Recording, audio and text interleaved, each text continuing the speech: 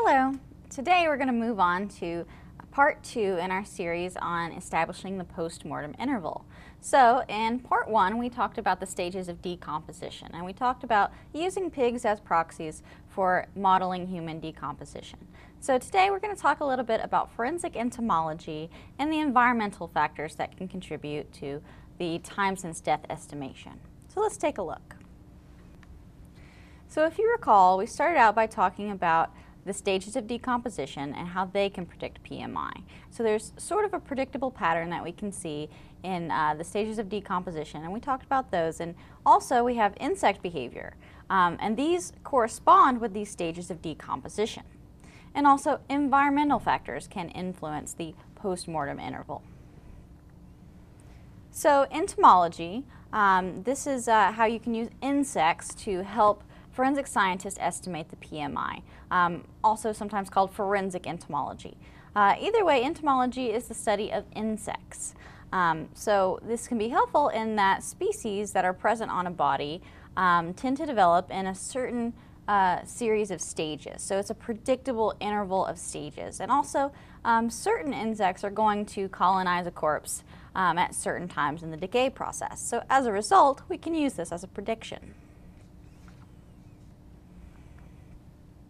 Here we have the basic insect life cycle.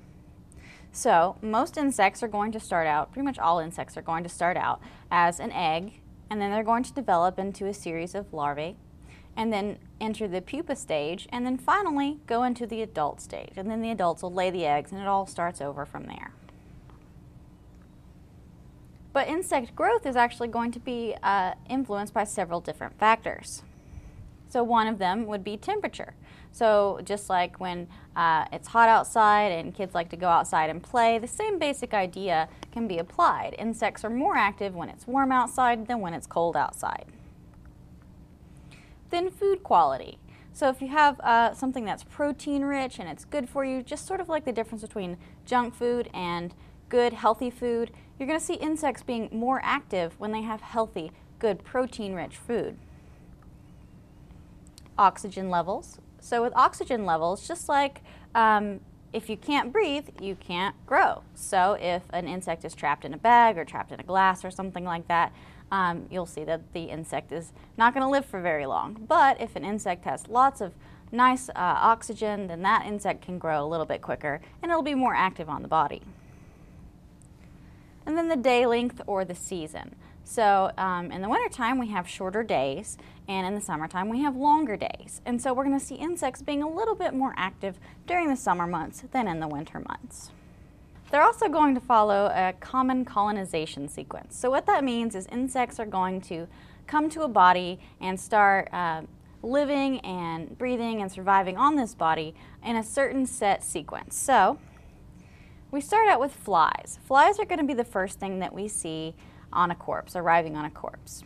And that's because they're going to be attracted to the odors of decomposition. They smell these odors and know that they have a protein-rich source that they can allow their eggs to grow and develop on. And so these fly development stages would be the most useful for estimating time since death or the postmortem interval. Then you have carrion beetles, which are going to arrive within a few days. And then other beetles, dry beetles, carpet beetles if you will, are going to arrive during the drier stages of decomposition. And they're going to be interested in the dry crunchy bits of a body. So the hair, they're going to be interested in the skin and the bone. So here we have a picture of a fly. This would be, if you notice, this fly has metallic coloring. So this would be sort of what you might expect to see in a common blowfly. And again, this is going to be attracted to that odor of decomposition and all the rich protein that we can find in a decomposing human body. And again, this fly is going to arrive really quickly after death, so within just a few hours of death. This is the life cycle of the black blowfly. So you can see here at about 70 degrees Fahrenheit, this blowfly will develop into predictable intervals. It will develop into predictable stages. So it goes through 3 different instars or life cycle stages. And it's going to happen in about 24 hours or so, we're going to have eggs starting to hatch. It can take up to about 48 hours. And then you can see that through each instar, or each stage, it gets a little bit bigger and it develops into a pupa finally. And then that pupa is going to sort of burrow into the earth, burrow into the ground, and then it's going to, over time, you'll see that it hatches into the adult fly. All right, so that's what we would commonly see during this initial decomposition phase. So that's what we're going to see on a body that's only been around for just a few days, only been deceased for just a few days.